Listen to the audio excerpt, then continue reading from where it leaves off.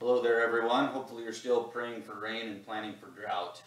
This is Tans Herman, Grazing Land Soil Health Specialist with USDA's NRCS in South Dakota, and I'm here with Luke Perman today. Luke, would you tell us a little bit about your story, where we're at, and your venturing, I guess you might say, into a recognition of needing to plan for drought?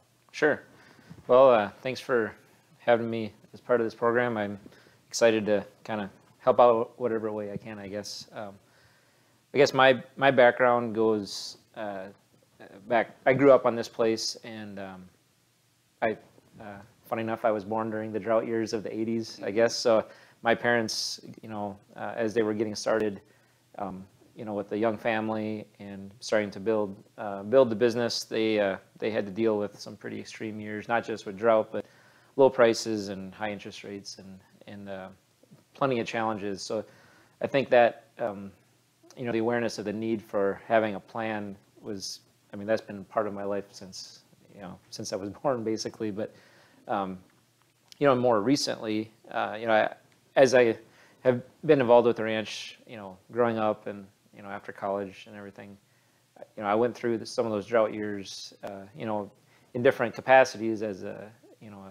kid or a young adult, but probably I was the most involved in 2017 with that drought, because at that point I was, had been, here for 10 years after college, and was taking on more and more responsibility, and that was the first year that I had to kind of come up with the drought plan, with Dad's help, of course, and his guidance and insights, but it was kind of my responsibility to come up with the plan in the first place, and then be able to explain it to Dad and justify why I think we should do what we did, and so that was a really I learned more in that year than probably the 10 years previous, as far as how to manage a ranch, period, but then especially when things are changing, and just having to think through all the implications of taking different steps. And so yeah, that was the year that I think everything really kind of hit home, and these lessons that I learned up until that point that was when we put them into practice. And so yeah. If I'm hearing any common themes about what you just said, or summaries of what you just said, is this is a business and it will be run as such. Yep. But it's a family business. Therefore, communication needs to happen, and where there's multiple generations involved, and having a real stake in the outcomes are, we've got to have buy-in. And thirdly, but maybe most importantly, when we go back to the first point I made about this is a business, is that you have to be aware of all your resources. Yep. That's how much grass production is there. What do we have in the feed yards for haystacks or other forages? How many animals do we have to feed, and what classes, and all of those things that really land on the balance sheet, but so much of it also is, do we have the labor? Do we have the skill sets? Do we have the necessary tools or infrastructure to implement what we are probably going to have to do if it continues to be dry? Yeah. Yeah, and I think kind of along with that, I also recognized, I felt like for the month of May and June, I might as well just glued my phone to my ear, because I was on the phone all the time with somebody about something, whether it was feed or hauling cattle or health papers, or just, it was just nonstop, because it was all new to me, and some of these things that we were talking about doing, we hadn't ever done before. And so there was a steep learning curve on a lot of that.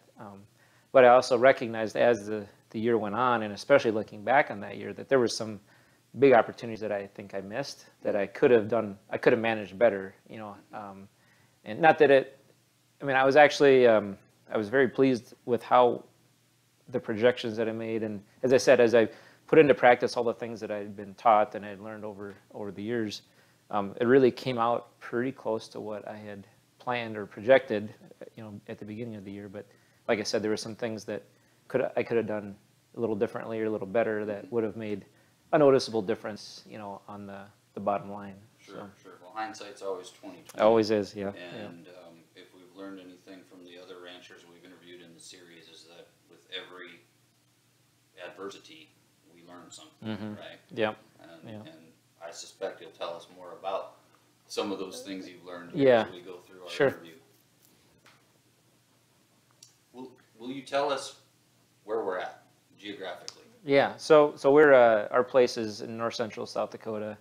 We're 12 miles or 32 miles northwest of Hoven, about an hour and a half straight north of Pierre.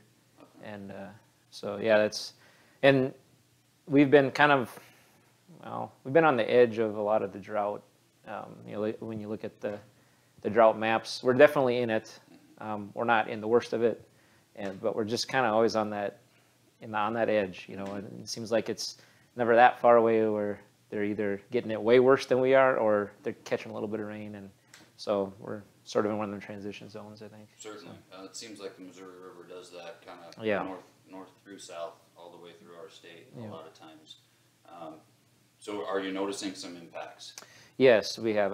Last year, and I apologize, I don't have the precipitation records fresh in my mind, but we were dry. Well, this is our second open winter we've had where we've had hardly any snow at all. And so, and you know, last spring of 21, we didn't have a great deal of moisture. We were short, and it stayed, you know, hot and dry like everybody else until we got to about the third week of August, and then we got 5 or 6, 7 inches rain somewhere in there between the end of August and 1st of October probably, and we were all thinking, oh, the drought broke, you know, oh, here we go, and better prepare for you know, a lot of snow this winter. Well, then we went into this winter where we didn't. I mean, I don't think we had 4 or 5 inches of snow altogether, and this spring we've had ½ inch of rain is about it. So yeah, we're definitely seeing impacts on forage production, and even things like ground cover and some things like that are kind of yeah, it's different, but Yeah. yeah. We'll talk more about that here moving forward. You mentioned that maybe ground cover is decreasing a little bit. You know, we're talking about those plant residues that we want in contact with the soil surface to buffer the impact of a raindrop, to buffer soil temperatures as the spring and summer kick in, because we know biology, much like humans, kind of like things in that 68 to 72, 74 degree range to be optimally effective.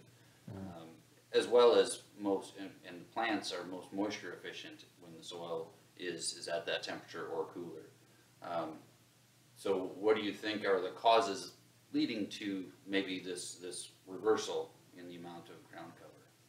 Well, I mean, the biggest thing there's not new grass being grown to lay down to kind of maintain that. You know, that's the primary thing. And the other day I just kind of drove around and you know, visually assessed some of the pastures, about maybe a fourth of the pastures that are kind of closer to the home here, and it was a noticeable difference depending on when we grazed those pastures last summer. And those that were grazed as the grass kind of went dormant, we'll say in July most notably, those places actually look pretty decent. Like there was a fair amount of cool season grass that grew, you know, sometimes up to 7 or 8 inches of new growth after we got that August rain, and things kind of changed there during the last part of the summer. But the pastures that got used in like May and June, it's like it just stressed that grass a little extra because it was trying to grow, but it was, you know, struggling anyways. And then we came and grazed it off, and then it was dry. And then it was dry, and that stuff never had a chance to really recover. And even when the rains came, it still didn't grow to the level that the grass that didn't get grazed until July did, which seems backwards, you know. That to me, that a longer recovery period didn't necessarily matter. Yeah, it didn't correlate in that instance. Yeah. And I think you probably pointed it out, though, is that what growth stage was it in when it was grazed? Even though the other plants later in the summer were grazed while they were stressed due to dry conditions, they had also reached a higher level of maturity. There Yep. was more green leaf, and subsequently we can presume there was more vibrant root mass and able to kind of absorb that grazing use. Yep. And it just went back to regrowth and recovery as soon as moisture returned. Yeah, yeah, and I think, you know, the ground cover is something that we're always visually assessing. Like, if I'm looking at not only the grass that's growing, but what's it look like on ground. And there are places, a few places, where our ground cover is less, and and it's mostly those places that we graze kind of early in the spring or early in the summer that didn't have the growth coming back. And, you know, normally those would be the ones that would probably kind of be going to, you know, this time of the year again, like, because they've had the longest recovery. But it's actually, I've had to switch what my grazing plan that I write during the wintertime before things are, you You're know. already adapting and you haven't even turned out yet. Yeah, exactly. Yeah. Yep. So yeah, just some of the rules that we kind of usually think of are kind of out the window this year, as far as, so you can't replace going out and looking. Yep, you know. yep. There's definitely value in having that plan, but that observation is absolutely necessary. Good. 'Cause yeah, you're in this for the long term, right? You're Yeah. not here to cash in and out on an annual basis.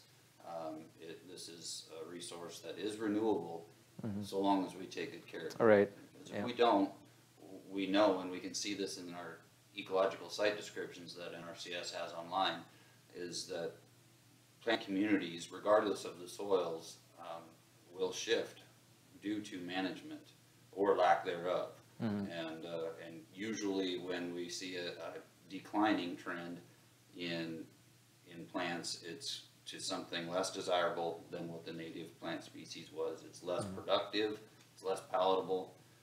It generally yields more water in the form of runoff and less infiltration, which then would support growth, right? Yeah. So, yeah, I'll take that opportunity to make mention, folks, that there's a wealth of resources online. In fact, you could waste too much time looking online for tools and tricks and ideas.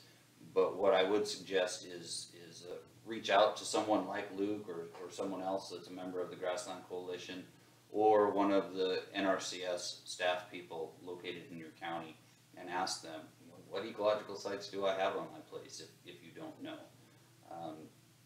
And that would give you a comparison point to look at, what do I have right now, find out what state your pastures are in right now, and at least in average setting, and then almost put down some written goals. You know, if it's less than ideal in your eyes, then a range management specialist could likely help you develop a plan that could drive things towards what it is that you do want. Luke, here in your neighborhood, you probably have some friends and neighbors, and statewide, because I know you have a large community of rancher friends. You probably know people who are just flat out of grass. It's not getting started as rapidly this spring as they'd hoped. They maybe took it a little deeper than they wanted to last year, and now they're feeling like they're out of options. The hay pile is short or gone, and they have hard decisions in front of them. How do you address that? How do you encourage someone like that? Well, I think it kind of goes back to what you're saying about talking to somebody local that knows about, you know, good management, and finding a mentor, I think, is a really big key, because, you know, you could go and read a book or read an article or watch some videos, and you're going to just be overwhelmed by all of this information, and some of it, you know, might not even apply to your context, or there might be some really important things that are missing because of your context. So I think, you know, finding that neighbor that you notice he still has grass left, or he doesn't seem as stressed out about the situation as, you know, the guys down at the coffee shop or whatever. So I think finding somebody that's doing a good job is the key, and it could be NRCS, or, you know, or just an agency person that you know that is well versed in those things. It doesn't have to be, you know, a certain, you know, it doesn't have to be a rancher, it doesn't have to be the agency guy, it can be whoever, you know, someone who's plugged into the right resources. But I think that's important for two reasons. One is, if it's somebody local, you can't use the excuse, well, they don't know what it's like out here, you know, because if you're just on a Facebook group or something like that, you're going to get advice from all kinds of people that don't know where you're coming from, and it's really easy to write it off if it's coming from somebody who doesn't really know your situation. And then the other reason is having somebody local is you can actually talk to them. They can come to your place, you can go visit with them, like having that just a personal relationship with somebody rather than, you know, an impersonal communication online or whatever. That adds the human element to it, and we need that when times are stressful. So yeah, and then they can help you figure out what fits, where you should start, because they got an eye for what's going on. And I think the other thing that I would recommend is documenting where you're starting from, and, you know, take some pictures of, you know, find the worst place on the ranch, the one that you don't want to go to because you know how bad it is. Go spend half an hour there and take some pictures, you know, dig a hole, like just familiarize yourself with where you're starting from, so that as progress starts to be made, you can look back and remember where you came from. But I think another thing that is important is to remember how bad it is. If it's that bad, don't forget that. You know, okay, it starts raining, it's really easy to forget about how bad it was because all the grass is growing, you know, and then you get complacent and you forget to plan. You just, well, it's just not a burning issue anymore. But if you sear that into your memory, I think that should be, it can serve as motivation for making the necessary changes and saying, hey, I never want to go back to that feeling and that situation. So I know, like my parents, that was really what drove them to make those plans and to start implementing grazing management practices, was they didn't want to go back to that, you know, that the day-to-day stress of, are we going to be able to make it through this year? And but so they didn't forget, but they also didn't document to the degree that they wish they would have, so that as they made the changes, you know, we don't have a lot of pictures of, you know, how bad it was in 1986, and they wish they did later on. So I think that can serve two purposes there. Yeah, that's really good advice, and it can be a measuring stick for your success. Hopefully it's a long time from now, but the next drought. Yeah. You know, if you've made changes to your management and recognized triggers and made management decisions such that you don't leave such a lasting impact on the landscape, then yeah, that's really helpful. Speaking about finding someone local, a mentor, and it does, you know, Luke's making a very good point. It does not have to be local, though. If you're for the first time developing a drought plan and have some general concepts and general ideas that you think will work for your situation, feel free to reach out to any one of the Grassland Coalition members that are listed here on the website. But I think Luke makes a really key point, particularly if you need or want some on-site support to show someone something, or just give them a quick drive-through tour of the ranch. It's just going to be easier to pull off, because they all have working operations as well, and it's not as easy to take 2 days and go make a visit or something like that with drive time and whatnot. So very, very helpful. Along those lines too, Luke, I hope maybe you could tell us a little bit about who is on your team as far as folks that are impacted by your decisions, but also these could be personal or business partners, so to speak. Whether they have a stake in the ranch or not is a little less relevant, but who comes to mind when you're making these hard decisions? Well, it's kind of a long list, actually. As far as people that are impacted by the decisions I make, you know, outside of my immediate family, you know, I got, you know, my wife Naomi and our 4 kids. My parents are involved, so it affects all of us. I've got a couple of employees that, you know, they want to know what we're doing so that they you know, can kind of prepare for it. And when we're talking about making big changes to what we have here for livestock, or what kind of, you know, hay operations or whatever we're going to do, I mean, those things, I try to keep all of us on the same page.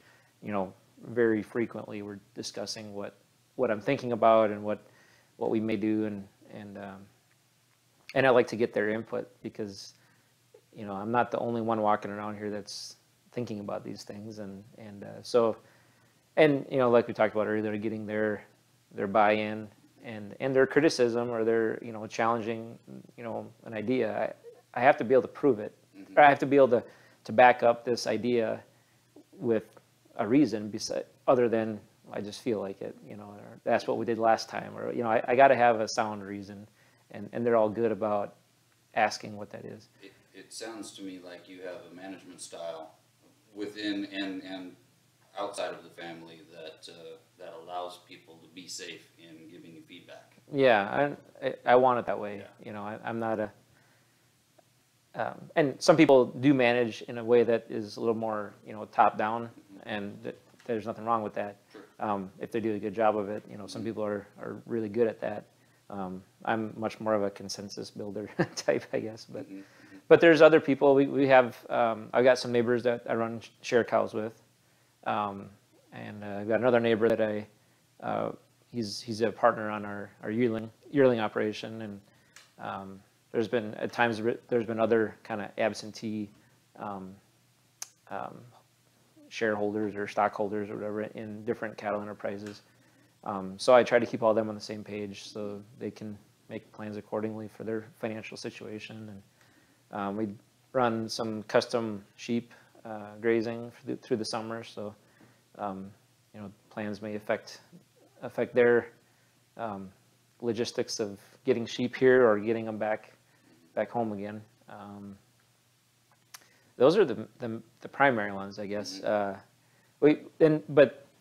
And I learned this in 2017, is the value of having relationships and a network of trusted potential partners, either partners or suppliers or buyers or whatever, just potential people that we would do business with, that I can trust, and I can pick up the phone and they trust me to follow through on whatever I tell them. I mean, that really is really helpful. That's got to lower stress. Oh, yeah. Immediately.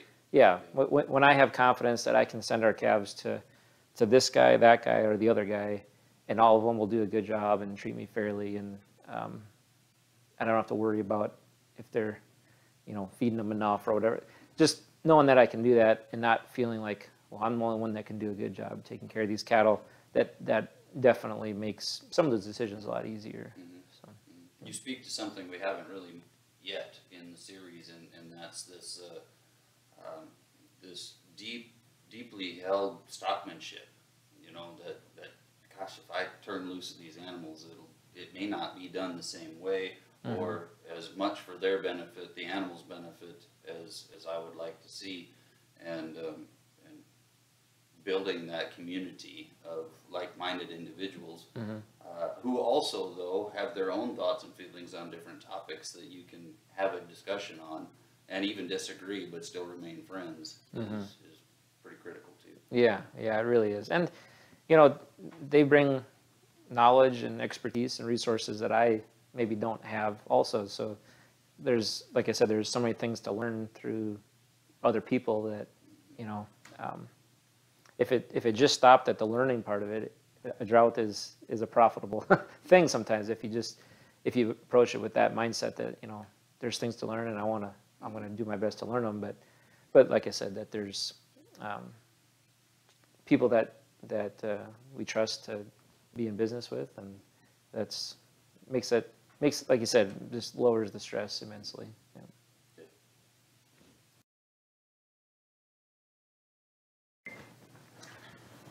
Tell me more about these stocker sheep, because that's something that isn't as common as it used to be, and I'm curious what angles you approach that from, and what values are bringing to the ranch. Sure. Well, we've been doing this, I think this will be the 4th summer that we've had sheep here. And I like them more and more as far as fitting our resources, both from labor and forage resources. So at this point, it's still just a custom grazing thing. We don't own any of them, and that may change in the future, but for now, it's we're content with that. Initially, we brought them in to help with some leafy spurge issues that we were having, but just found out that they fit our forage base really, really well, better than just cows. Funny enough, leafy spurge is a deep-rooted perennial that doesn't seem to be bothered as much by drought. So, and a lot of the things that the sheep are eating are not as susceptible to drought. The other thing that we try to really target them on is Western snowberry, which, you know, I don't see that. Visually, I haven't gone out and clipped and weighed anything, which I don't know how you clip and weigh Western snowberry. It's a lot of stems, and the sheep don't eat that. But, you know, that does not seem to be affected by drought significantly anyways. So the sheep have been a really, appears as though a very flexible or appropriate enterprise to have here, you know, and I know not every, you know, everyone needs to understand what they have for forage before, you know, that's not a blanket statement. Everybody should have a third of their stocking rated sheep, you know, it's some should, some shouldn't. So that's up to individual to decide. But so besides being adapted really well to what we have for forages, the flexibility of when they arrive and when they leave again is really nice too. You know, like this year, you know, if we would have had early spring, we could have had, and adequate moisture, we could have had them here by the end of April, first part of May. But I called them and said, hey, you know, we're dry, we better hold off until the spurge is ready. It's funny that that's what we're kind of, everyone else looking at what their western wheatgrass is doing. I'm looking at the leafy spurge, but so we can push that off, you know, a month really easily. And for the people that we're running them for, it doesn't matter to them. They're shipping ewes out for 6 weeks every year, so it's just a matter of which slot we get. Sure. And then come fall, same thing. It's pretty flexible when they go back. And they've even brought us extra sheep in the fall as they're buying lambs and different things. You know, another resource that we had never done anything with before was soybean stubble. And you know, I rented some soybean stubble from some neighbors and used some of our own. The sheep can go out and utilize that and do really well on it. And so they fit a lot of neat things that way. And the labor side of it, there's herders that take care of them all the time. I still have to design the grazing plan and communicate with those guys regularly on what we're doing. But it's been a really good fit for us. Sure, definitely an opportunity to use forage that would go unused with just a straight cattle operation. It didn't matter what age or class they were. Cattle aren't going to utilize leafy spurge, right? Right. Well, and again, you know, coming back to the drought part of it, these are all plants that are less impacted by drought conditions that the sheep are mostly using. You know, I mean, it's just kind of it's just a great fit in that sense. So, tell me a little bit about their are they still a grazer or are they more of a browser? Well, so the grazing practices we're using with them generally, and it might change a little bit this year, but they're doing daily moves. You know, they just get 24 hours on well, it's actually about 22 hours on one paddock, and then they're moving. So they're definitely stripping all the leaves off of the broadleaf plants, and the grass they're just kind of grazing.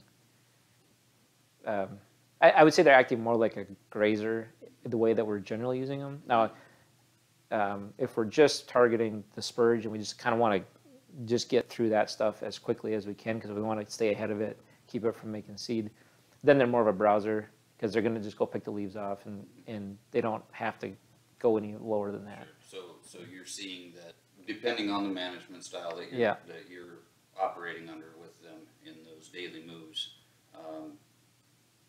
they choose to browse. They'll go after those broadleaf plants, regardless of what it is. It sounds like. Yeah. You know, when I was a really young kid, my grandfather and uncle had sheep, but I was too young to really notice or care what they were eating. Sure. Yeah. I didn't realize it at the time, but they were being fairly innovative themselves. Neat fit and something that is less common than it used to be. Yeah, yeah, and like I said, I think leaving the profitability of owning sheep, and which, from what I hear right now, it's pretty good. Leaving that aside, I think just as far as fitting the resource, it's really a good deal, and it does provide some cash flow for us through the summer. We send a monthly bill for the grazing, and that helps to pay some grocery bills and whatnot, through the summer. Certainly.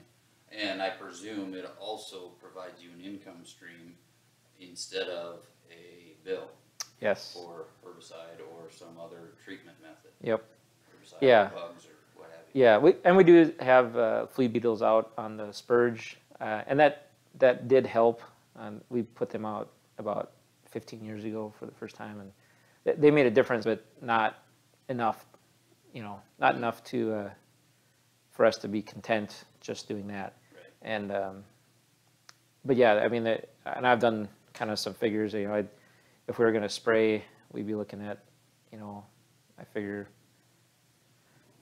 $12 to $14 an acre prorated out over a few years, of expense, knowing we'd have to come back and do it again and stuff. And instead, we're probably, in addition to our cattle grazing, we're probably adding another $12 to $15 an acre from the sheep revenue. So you're looking at a $30-ish an acre difference in revenue or cost. Yeah, That's huge. it is, and those are some rough numbers. But even if I'm wrong, even if that's twice as much, even if I'm off by a factor of two, it's still $15 an acre benefit. Yeah. So it's definitely worth looking into for people that are interested in that. Certainly. In addition to the stock or sheep, how else do you diversify or have flexibility on this ranch to face drought? Sure. The other big, probably the thing that we use as a tool the greatest to manage, well, either excess or forage deficiency is our yearlings, and that's been a relatively new thing. Also, we started that about 2016, or maybe 17, somewhere in there.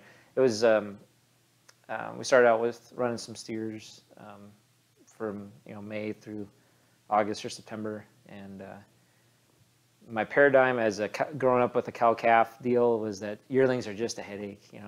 The only yearlings we ever dealt with was our replacement heifers, of course, and but they were just always, I don't know, it caused us more stress than the cows ever did. It seemed like, Yep, they're wild. They run through fences. Yeah, they're pacing all the time. Yeah, they circle the fences and they crawl out and all that, and some of those things that I won't say that they're wrong, but part of it was I think my stockmanship has improved a little bit from back when I thought yearlings was so much of a headache, but so I guess I've got better at managing young animals, I guess, as far as handling and that sort of thing. But what I really grew to like about them was how easy they were to move. We could move 500 yearlings, 4 miles in a few hours, whereas if those were pairs, there's just no way, the cows or the calves are dropping back or going back to where they came from, and just moving pairs, regardless of the type of forager we had, was just difficult. And I grew to really enjoy how easy it was to manage those yearlings. And so besides the logistics of just moving them around our ranch, the flexibility of how many do we have, when do we turn them out, and when do we market them, really, at a year like this, and last year, I mean, it's so much easier to make decisions on those versus pairs. So, or a cow, just strictly cow-calf. So in 2017, we didn't have the yearlings. We started the yearlings in 18. Yeah, because in 17 we didn't have anything other than our replacement heifers. We ended up sending them to Nebraska to a feedlot for the summer, getting them bred and bringing them back, and that was a whole host of phone calls, and it worked fine. It wasn't a bad decision, but it was a lot of work to get them there and back. I would say, in hindsight, that would have been one of those things where I'd find someplace in South Dakota, so I don't have to worry about vet or health papers and vet inspection and that kind of stuff. But there's still a freight bill both ways, you know. And then with our cows, after 30 days, we just shipped everything that hadn't, or after 30 days of calving, we just shipped everything that hadn't calved yet, which was good. Like long term, that helped tighten up our calving window for a while, and that was a good decision. But it was also stressful going and sorting these cows out as they're calving, putting them on a truck, taking them to the sale barn, calves being born at the sale barn. You know, I mean, it was, and there was pairs that we sold also, you know, older pairs. And it's just, there was a lot of logistics to cram all that into the month of May, basically, end of May, first part of June. Shipping yearlings out, shipping pairs, shipping bred cows. I mean, it was, like I said, my phone is glued to my ear the whole time. Now, contrast that to what we did this year. We're only bringing about a third of our yearlings to the place here, because the rest of them's wintered in feedlots in the southern part of the state. So we're only bringing a third here. The other 2/3 are going to stay in the yards or get sold, which is, I mean, there's an auction 6 days a week that we can take them to, you know, so marketability is easy. Yeah, it's just the flexibility of those yearlings is huge on a year like this, because it's just not a stressful situation to, I mean, yes, the markets are always stressful. It doesn't matter what you're selling. There's an element of stress with volatile markets, but as far as the logistics of doing it is so much easier. That leads into another question I have is, well, two questions. Before I get to the one that initially came to mind, I want to ask, it doesn't seem to me like very many people would have taken on in 2017 the level of management that you did. So many phone calls, marketing cows that both have and haven't calved, and all of that. Some might have gritted their teeth and bought that next truckload of hay if they could find it or whatever. That leads to the second question. There must have been a driving factor there, and I have a suspicion that it has to do with how you prioritize resources on this ranch. Could you talk through that a little bit?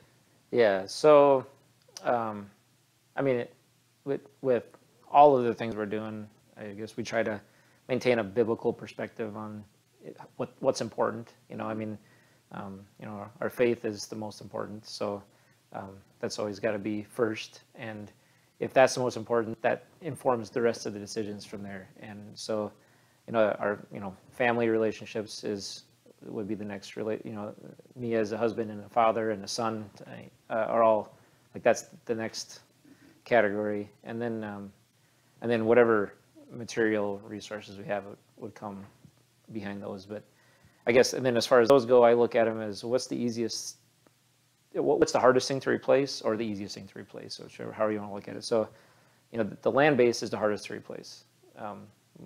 It's pretty hard to find anything closer than what's here, you know. So we're not going to, you know, burn this place out and then go try to find a different one somewhere. So the land is hardest to replace. I would say the forage is the second hardest to replace, because we need a lot of it to feed all the animals. So either we have to grow it, which takes a year, you know, it takes a while to grow it, or we have to haul it in, which is a lot of freight, and it's got to come from somewhere. So the forage is the second hardest. Then the next one would be the livestock. You know, again, they're as much as I like what we're doing genetically, they're just cows, and we could start over with something else and maybe be even more profitable, I guess, you know. But so the cows, again, 6 days a week, we could sell them and buy them back again.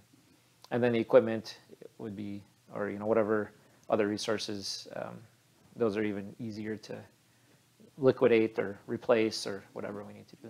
So. Okay, that makes a lot of sense to me, is that when we assign a priority level, that's pretty firmly rooted, especially when it comes in ranch resources, land, the year's production of forages, and livestock. And the livestock themselves even have a priority order, which you've already discussed a little bit. You know, obviously the cow herd probably takes first place, Yeah. That they'll be cold last, or you'll get deep into them last. But those yearlings and the sheep, they take their place on the chopping block pretty early. Yeah. When it comes to disaster planning, and that could come from any number of sources. I think Jim mentioned it, was drought planning is really risk management or disaster planning. It could be if you're winter grazing 100 inches of snow. It could be flood, it could be drought, it could be grasshoppers, hail. Any number of things could cause you an unexpected shortage of forage. Yeah. And sometimes in the blink of an eye. At least with drought, these are usually slowly worsening conditions, and we should be slowly adapting, or maybe rapidly adapting in some cases if we're overstocked. But if we're appropriately stocked to start with, these are things that can happen over time without degrading the resource. Yeah. It's funny you mentioned, the 100 inches of snow. And I've actually found that winter grazing and planning for that is more stressful than planning for a drought, because like you said, winter can start in a day, and drought we have a lot of lead time usually to make adjustments and build a plan. But I can remember a few times where we had, not even a lot of snow, but then it warmed up and then it froze again. And now all my corn stalks that I had planned on grazing for the next 60 days are all under a half an inch of ice or whatever. And now we got to switch gears yesterday, into a different mindset. But I think that builds in just that forward thinking mindset of, planning for either a drought or a forage deficiency or a forage, excess, and then being able to flex our management to meet that. So. Yeah, it's not real easy to, when you've got a really good year and more grass than you know what to do with, it's not as easy to do that with cows and calves,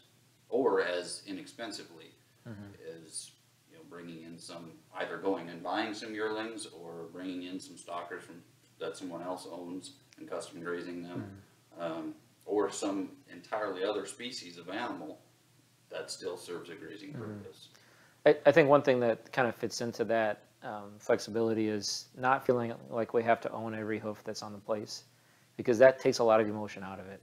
I even think about like this year, all but a few of our stocker yearlings are 150 miles away. It's really easy for me to say, let's keep them there for another week, because I'm not watching my hay pile get smaller, or them reaching through my corrals trying to get that little piece of spear of green grass. It's like it just takes a lot of the emotion out of it. Even more so, like the sheep coming later, they're not my sheep. I don't even have to worry about the feed bill. I just have to say, I have to just prioritize our resource base and say, we can't bring them here until then.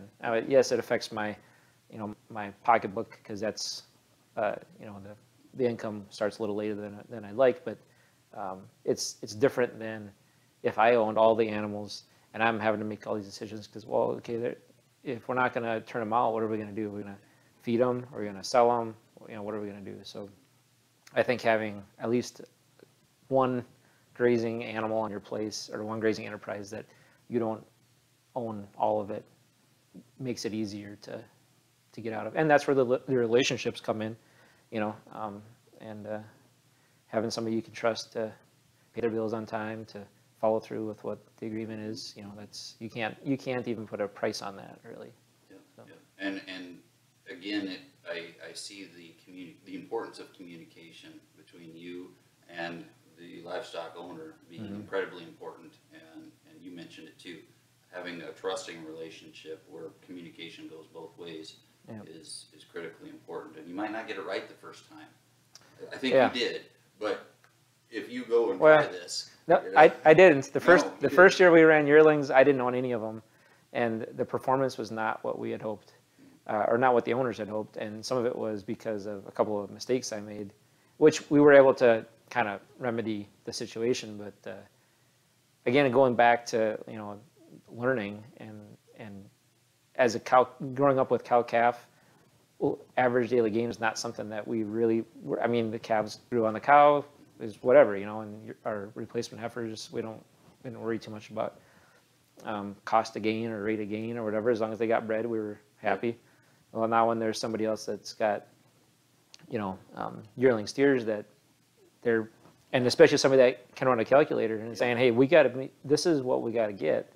Their measuring stick is different than Yeah. anything you had previously experienced. Yeah. Yeah. And so they're going to come in and say, hey, this is, you made a mistake when your shipping procedure cost us too much shrink, or, your grazing that you did here in this part, they didn't gain anything during that time, or, just those kind of things like, oh, I never knew that. I never thought of that. And so, no, that was, but because there's somebody that we trusted and they still trust us, and, we were able to make things right, we didn't burn any bridges, even though I made some mistakes. We were able to still do business together and get it right the next time. So, yeah. Well, that's an opportunity to plug the mentor network again. Yep. If you're going to, when drought breaks, if you are going to diversify your operations income streams, Luke or someone else on the mentor network may be a good contact to make, just to pick up some of those lessons learned so that you don't have to walk through the same fire that they did, figuratively at least.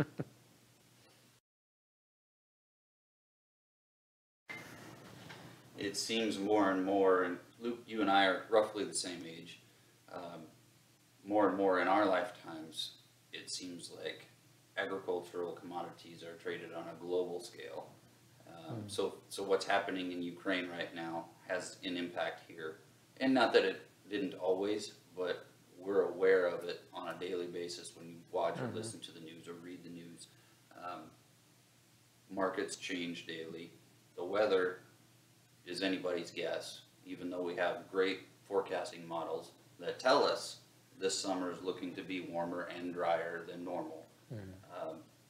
How do you make decisions for your family business in this environment? Well, I think a lot of it is kind of a lot of things we've already talked about, as far as maintaining flexibility and not pigeonholing yourself into, we have to market these animals at this time and anything else is a disaster. Or so it's maintaining flexibility on when you can market products, whether it's animals or feed or whatever. And then also having a diverse array of things that you can market. And this is something I feel like it's easy to get overwhelmed with. Like it's a lot easier to just sell your 2 potloads of calves the first Saturday in November or whatever, and that's worked in the past. But I think, as you're saying, with the volatility that we see, as well as the opportunity that we see for being able to market other things, we need to rethink that default setting of we just sell calves in the fall, and that's what we do. If you can sell into different markets at different times of the year, you're less likely to catch the low.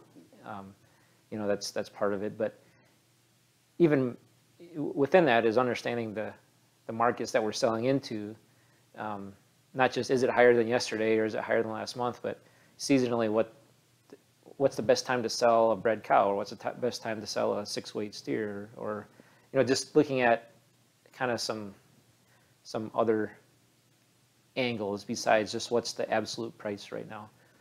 The other thing that I've tried to become more aware of is this price relationships within a market. So I'll give a good example from 2017. I had the opportunity, I could have sold, my neighbor was buying alfalfa from over by Groton, which, it's 130 miles away. He's paying $150 a ton to bring it here. At the same time, so I could have sold him the alfalfa that I had, because I bought alfalfa the year before. I could have sold it to him for $150 easily, because he didn't have all that freight. At the same time, distiller's grain I could lay it in for about $88 a ton. So if I'm thinking, okay, I'll take a step back. We're not just cattlemen or livestock owners or ranchers. We're also feed salesmen. That's the business we're really in, because either we're selling our grass to our animals, we're selling the grass to somebody else's animals, or we're putting up feed, hay, or buying hay, and we're selling it to our animals or somebody else's animals. So if we take that mindset we start looking at things differently. So going back to the distiller's grain, so on a per unit of protein, the distiller's grain was of a much better buy than the alfalfa. So I could have traded one for the other. I could have sold all my alfalfa, bought equal tons of distiller's grain, and had $50 in my pocket. And then within 6 months, those prices inverted. And I could have bought alfalfa back for $90 a ton and sold distiller's grain for 170 or something like that. So, and I wouldn't have gotten out of my feed at all. This was just trading within the market. And so I've been watching that pretty closely this time around to see, okay, hay's going crazy. Well, unfortunately, so is distiller's grain. But just having this idea of trading animals or commodities or feedstuffs within a market, you know, that's an okay thing to do, and we can't just get so tunnel vision that I gotta buy second cutting alfalfa, or I gotta have this thing, I gotta have, you know, 8-weight steers to sell in September. Oh yeah, it's just, we have to look at it differently. Certainly. Some people might try to feed through it. You kind of planted this idea in my head, is that if the hay that you would normally feed, you know, kind of the tunnel vision, this is what we've always done. If that's not producing, or there's not going to be enough of it, there are other options out there, right? And if you're not comfortable or experienced in building rations, then find yourself a nutritionist that can help you, especially if you're feeding it to animals that have a floor of requirements to be met. So you also talked about trading within that market and running the numbers. That's something we haven't really touched base on yet, but understanding the true costs of doing things rather than simply being busy making decisions, you know, putting out this emergency, now this one, moving from crisis to crisis. I'm a fan of Dave Ramsey. He's the financial guy. I think he has some programs on the radio. Occasionally I stumble across him. I read a couple of his books. One of the things that he said that sticks to me and I constantly remind myself of is, you're the boss of your family business, whatever it is. Don't busy yourself all the time doing the $10 an hour jobs at the expense of the $100 per hour jobs. You're the manager. Yes, you maybe need to find time or a way to get all the tasks done, but you need to be placing time and effort into strategy that makes the money or spends the money in some cases, but you know, you're charged with the profit at the end of the year, or at the end of the month, or at the end of the cycle, whatever that is. So yeah, it's easy to just do because we like to do, and not do the things that require effort and thought. But really what we're talking about, building a grazing plan, that incorporates disaster planning for when forage is short, a response when forage is good, right? Or crops are good, or what have you. Those things aren't always comfortable, but they're often the most profitable if we've laid in some good thought. Yeah, and not waiting until the situation is upon you before looking into it. Yeah, I'm sure somebody else has probably said it throughout this series, but I think it's Eisenhower said, plans are useless, but planning is essential. And I think that's a really key thing, because yeah, I mean, like we already talked about, my grazing plan has already changed, and it's not even the 1st of May. But by doing the planning and paying attention to all these things, you just develop this familiarity with the whole system, you know, because you're paying attention to all those pieces and trying to put them together. And so then as things change, you notice them because you're paying attention. And when you need to make a change, it's a lot easier because you understand it. I mean, I think about somebody that's, you know, got a vehicle, you know, like an older vehicle that it's their pride and joy. Well, they know that thing from front to back, and if something's not quite right, they can tell and they know how to fix it. Whereas, you know, if I drive it once a month and I never change the oil on it, I can't tell that it's pulling to the left more than it was last month because I'm not familiar enough with it. So I think doing those plans and working through it, you just get this intimate knowledge of your land that makes it a lot easier to make those changes when you need to. Sure. Non-operating landowners or new landowners, you know, we've seen a pretty large influx of folks from other parts of the country and maybe even the world into South Dakota, even some of our smaller towns. If you're a listener or viewer on this series and don't have the context that Luke was just mentioning, that secondhand, or not secondhand, but that firsthand knowledge of we're moving into a drier period. Boy, markets are changing, rents are changing, what have you. Here again, find somebody that does have those things and truly has your best interests in mind. The mentor network comes to mind, but it could be a lender, it could be, you know, the folks at the coffee shop have a lot of great knowledge. Sometimes they come up in these conversations as not adding a lot of value, but they can. Just building your own network. And so if you're new to this, finding those folks that will play on your team and speak with your best interests in mind are going to be really helpful.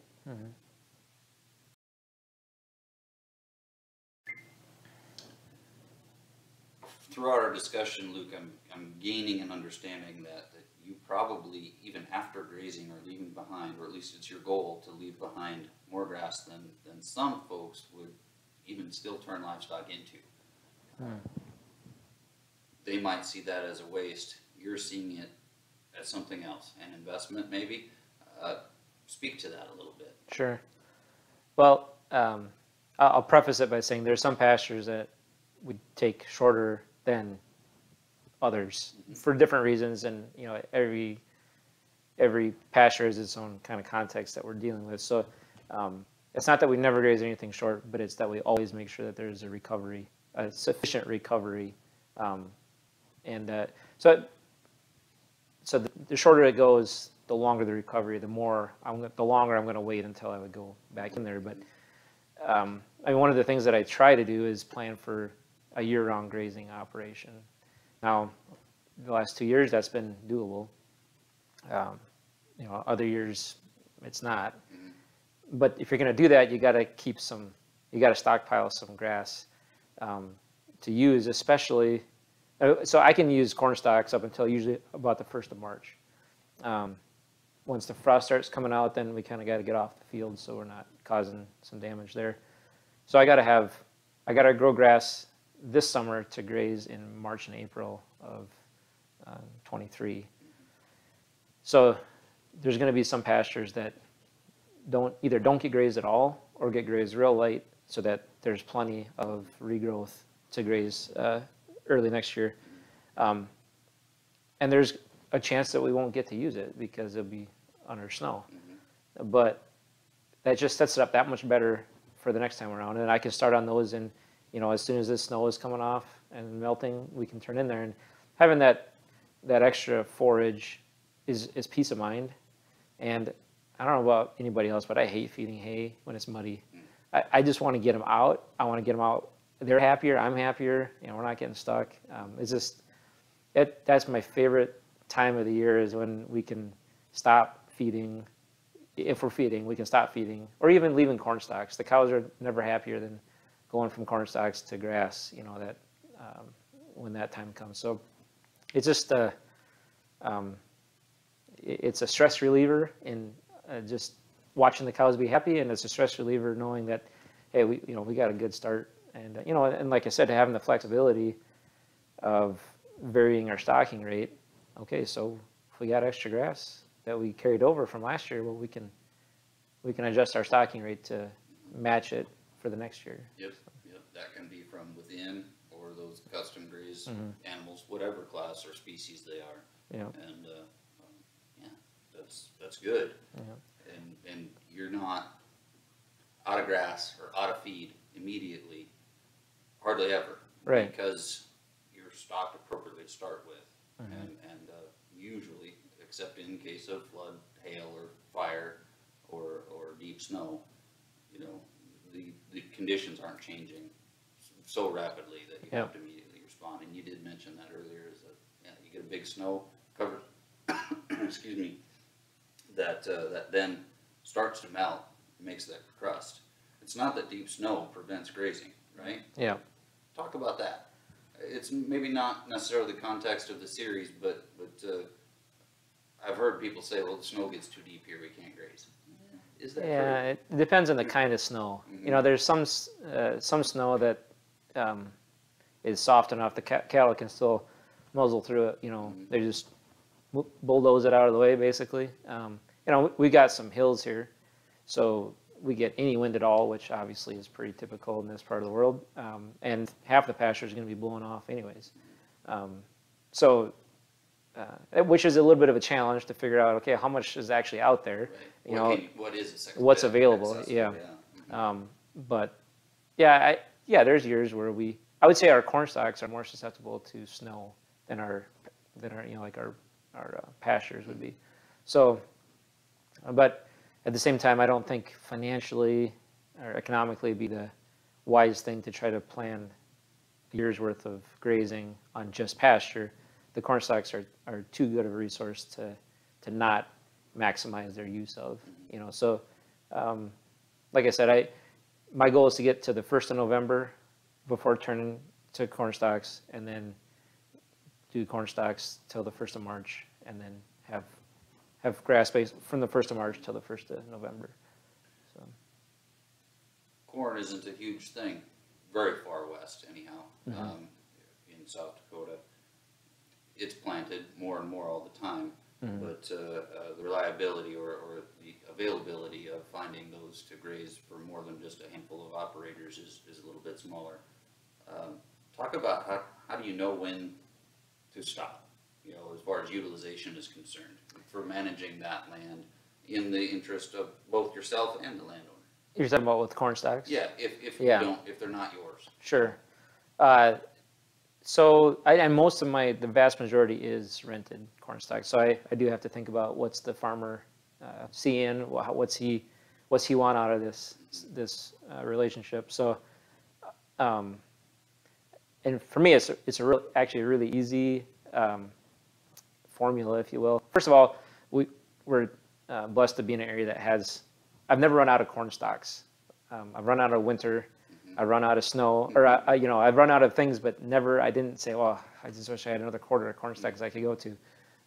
So take that for what it's worth. But hopefully, we didn't give away a trade secret. Yeah, I don't know. I don't think there'll be any shortage of corn for people that are looking for corn stalks. But I just look for husks, and when I kind of have when I drive 50 feet and I didn't see, you know, more than one husk, then it's time to move them. And the old rule of thumb that I've heard, and probably a lot of other people have, is 1 acre for one cow for 1 month. And unless we had like a real disaster for a corn crop, I've never had to do less than that. There's been quite a few times we've been able to do more than that. But I also want to make sure there's residue, you know, going back to soil health principles. I know that the farmer doesn't want those cows to eat everything except for the stalk, and I don't want them to get to that point either, because they're going to eat the best stuff first. And once the corn is gone and once the husks are gone, yeah, the leaves are still okay, but you know, every day that they're eating that stuff is a day where I got to feed more protein, which is additional cost. And at least in this part of the world, you know, the rent is all based on a per cow per day. And so it's not on a per acre basis. So I pay the same if she had a really good diet as if I left her there too long and she had a poor diet. So it's from a cost standpoint. Which will cost you more in the long run. Yep. Because you need to put that condition back on before she calves. Yep. Or shortly thereafter. Yeah. I mean, and there are some, obviously there's challenges with fence or water. This past year, because of the drought stressed corn and a lot of ears in the ground, we actually lost a couple cows because there was a little more corn out there than I thought. So, but I missed opportunity there. I should have had some cull cows to turn out and put some weight on something, you know. That, like I said, I can always look back and say, all right, next year or the next time this scenario happens, this is what I need to be looking for. These are the opportunities that could present themselves, and I need to be thinking about that. So. Good. Unplanned question, but helps me provide a little bit of frame of reference with something that I have less experience with, but is a resource here locally for you. So good. Yeah.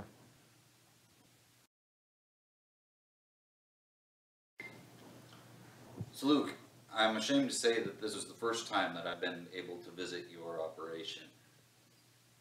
What does your typical grazing rotation look like? Maybe it's different here during the drought, maybe not, and you can explain that, but you know, as far as rotation lengths, you know, Sure. how do you manage livestock across the ranch? Well, that's a tricky question because I feel like there's nothing typical here. I mean, there's not a typical year. There's not necessarily a typical strategy. You know, I mean, that I have a hard time doing the same thing 2 times in a row because I always think, oh, I think we could do it this, like we could change this and get a little better, you know, better impact or better outcome or whatever. So I'm always tinkering on things, trying to make them a little better. I guess in a dry year, I'll say in a normal year, we would, the cows, we'd run 2 different cow herds, and they would move to a new pasture roughly every 3 to 7 or 8 days, 10 days maybe in the biggest ones. And they would generally go through a pasture just once. And you know, some pastures are bigger than others, and sometimes to get it to a less than a week grazing period, we're going to use some temporary electric fence to cut it in half or whatever. But I feel like that keeping the cattle in a pasture for more than a week, they're going to come back, especially during the, you know, May and June, they're going to be coming back and regrazing plants, and that's just, we don't want that to happen. That's kind of that's the main driver of that grazing period, is not taking the second bite. And then not taking the second bite without a long rest period, you know. So Yeah. That doesn't mean you never visit a pasture right. a second time a Yep. year, but it's unusual, and when it does happen, there is a compensatory recovery period built in. Correct. Yeah. Yeah. So Okay. so in a normal year, that's where we use the yearlings to do the second grazing event, or the first one, depending on, you know, if the cows are not going to get to this pasture until, you know, August 15th. Well, we'll run the yearlings through there and graze it lightly in May or June, and try to always have absolute minimum 30 days rest. I would rather have it be 60. And so it just, again, it depends on which pasture. Some are more dominated by species that can probably handle a little shorter rest period, and others we're really trying to make it as long as possible. And there's some pastures we won't graze twice at all. So just, it's really a moving target as far as that goes. But now in a dry year, it's just once. We don't graze anything twice during the growing season. Now, like I said, we'll try to save or stockpile some grass for March, which, you know, that grass grew the year before, so we might graze it in May or June, and it's got enough regrowth that we can come back to it in March. And so it's just that's kind of how that works. But we do try to, you know, move, like I said, about once a week or more Okay. throughout the year. Okay, that's good, and you explained the why pretty well, I think. We know that when a plant is regrazed, that second bite you talked about, we cause usually some pretty significant root shrinkage, and plant vigor is going to go down. If we're all, you know, the grazing event itself is a stress event. Couple that with extended drought periods, and we put that plant, especially if it's a desirable one, well, then we want to keep at a real competitive disadvantage if we haven't then accommodated, like you say, for the recovery. So with that framework or that groundwork laid out, do you expect your land to bounce back rapidly, maybe more rapidly than a conventional operator, season-long days? I think so, and I can say that with some confidence because I saw it last summer. There was one pasture in particular. We had a little miscommunication with the herders, with the sheep, and they went scorched earth on this about 5 acres. I mean, it was bad. I took some pictures just yeah, like I said, documenting mistakes so that okay, we don't want to do this again. Because it was, yeah, they had it, and if you've been around sheep, you know that they can graze it pretty short. I think they even ate half of the litter that was on the ground. I mean, they really, I was worried about the sheep or the ewe's performance because they were, you know, it was breeding season, and so, yeah, I was not feeling very good about that event, and that was like, I took a picture of that. It was like July, or no, it was August 9th, I think. I went. Burned in your memory. You said that. Yeah. Earlier. Well, and it's on my, you know, on my photo album or whatever on my phone, and I went back. I think it was like the 20th or 22nd of August. We'd had that first round of rain. I don't remember how much rain we'd had, and I was just blown away by how quickly that grass grew. I mean, I put my hat down on the ground. I took a picture for some scale. And I mean, there was grass that had been grazed down to the dirt that was taller than the crown of my hat. And that was in like 10 days. It was unbelievable how quickly that grass had grown. And I know that would not have been the case if that would have had a history of abuse or if that grass had been nipped off all summer. But, you know, going back to what I was saying earlier, that grass was able to not be stressed at all year, other than from the blue weather. But as far as grazing events, they didn't have any until, you know, early August. And this was cool season grass that just really was able to come back. And so yeah, I guess I can say that I've seen how quickly some of that, and not to you know, pass judgment on anybody else's management, but it's not hard to drive down the road and see pastures that, yeah, they got green after it rained, but they didn't grow. You know, there's no production. It just changed colors, and so yeah. You have healthy plants with robust root systems. Right. The season-long grazer has plants that are surviving with pretty small root systems, and probably if it's a decades-long history of those two managements compared side by side, you probably have a very diverse species mix that provides a whole host of nutrient density for grazing animals, whereas you know, season long, every year at the same time, and usually very severe utilization. It's probably just one or two species that don't offer that really nutrient dense package from a whole bunch of different species. So interesting, and absolutely I would concur. I've seen the same response. Is that while you learn something, good and bad, is that, yeah, once in a while, if you have to, for one reason or another, really take a pasture short, if that's an exception rather than the rule, it's going to recover pretty rapidly. Especially as long as that next couple of seasons you really treat it nice. Right. And that's where, you know, kind of our earlier discussion about stockpiling some of that grass and wasting it, so to speak, that's the cushion for those times where, okay, you know what, we got to keep them here. We got our shipping date set, and we know that this is going to take some abuse, but it's prepared for it, and we have a plan for how we're going to let it recover. You know, it does give you some latitude on that. And the other thing too is that heavy grazing at the right time of year on the right species can drive us to a desired outcome. Yeah. The exotic cool season grasses Exactly. like smooth brome, Kentucky bluegrass, excuse me, and crested wheatgrass are three key examples where maybe we have to target it pretty intense, usually pretty early, and then rest. Yep. That will allow the opportunity for maybe the more desirable native species to make a foothold. Yep. Yep.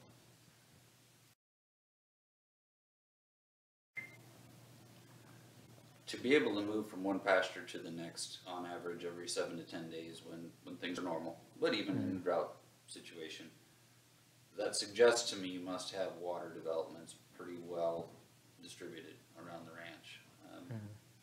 Some folks that maybe aren't in that situation may use this period of drought and maybe even the proceeds from some sale of livestock to invest in water infrastructure. What's that look like here?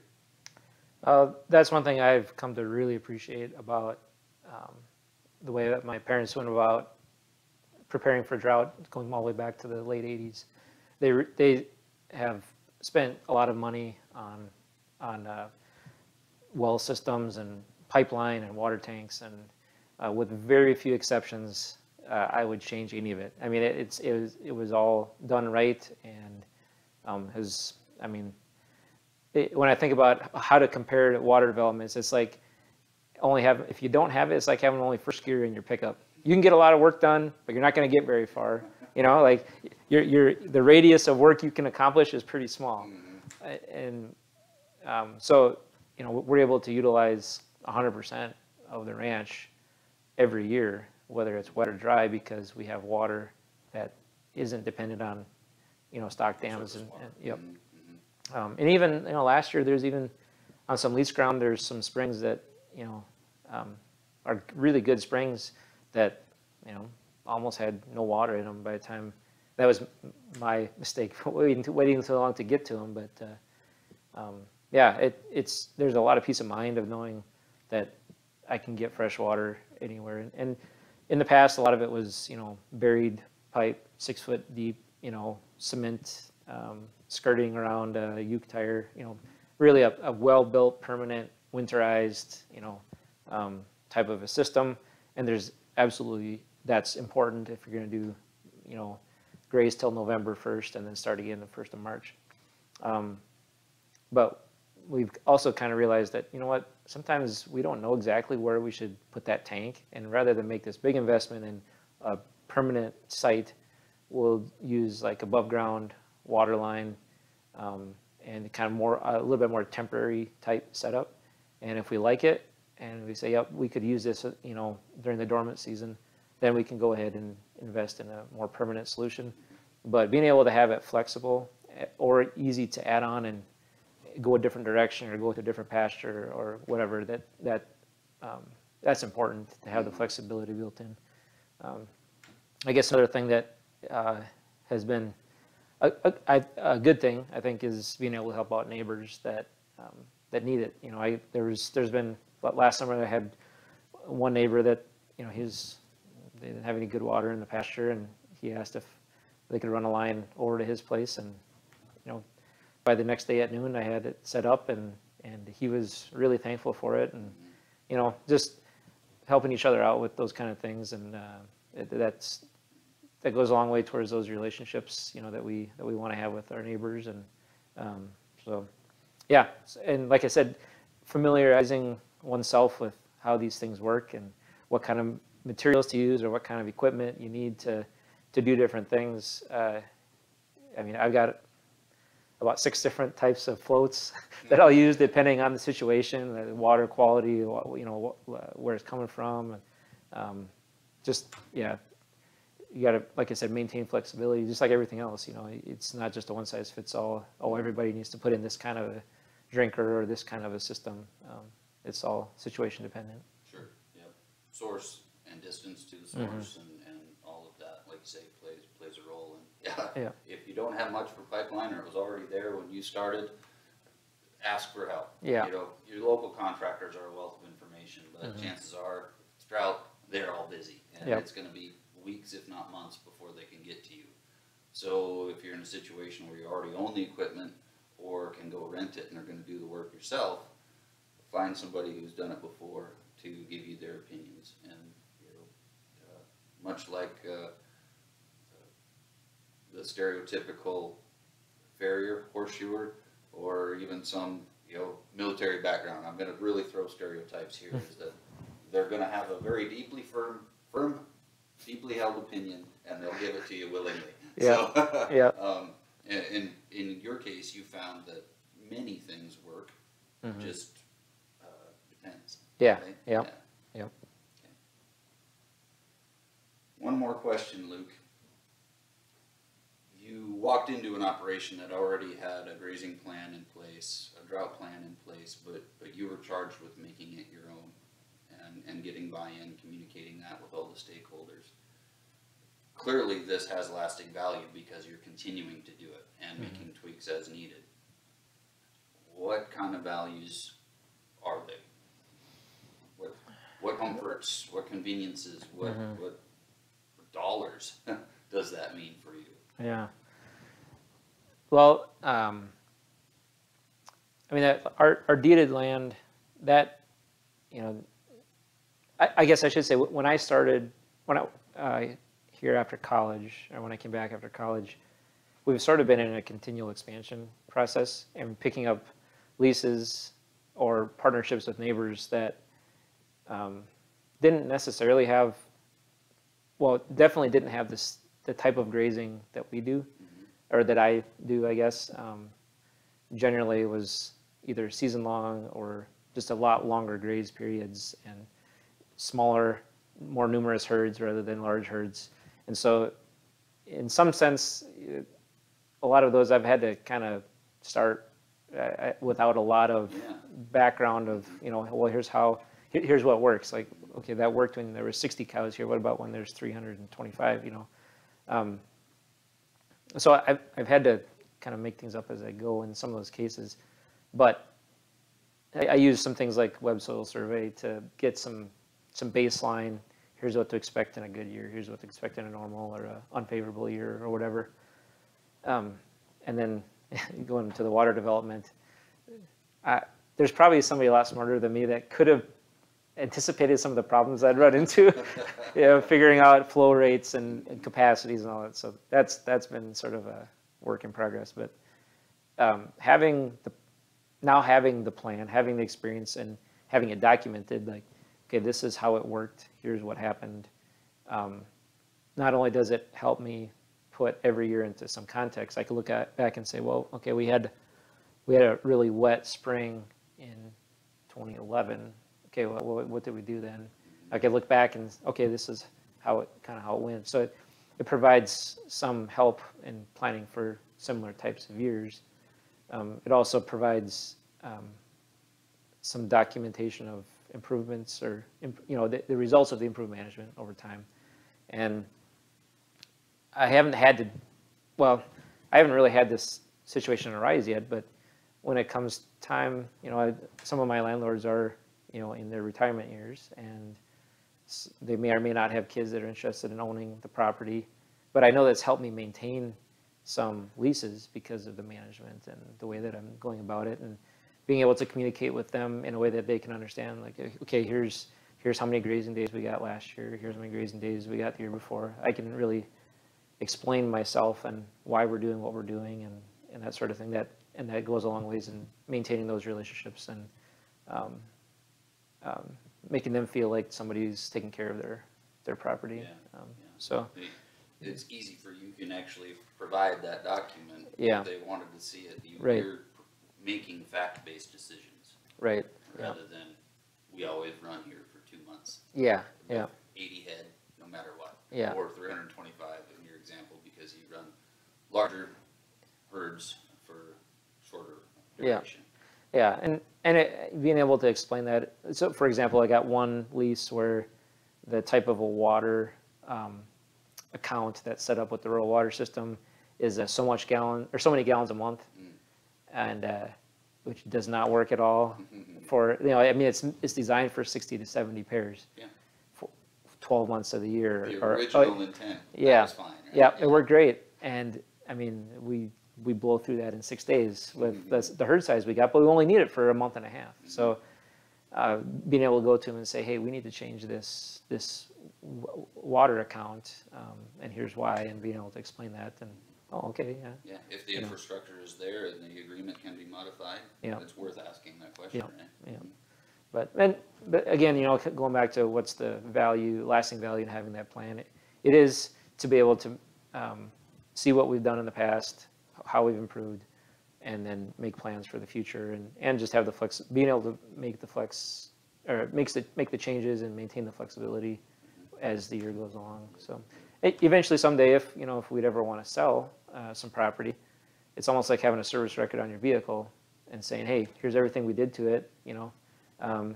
Yeah, there's a washout over there, but this is what it looked like before. And because of our management, that washout is half as big as it was 5 years ago.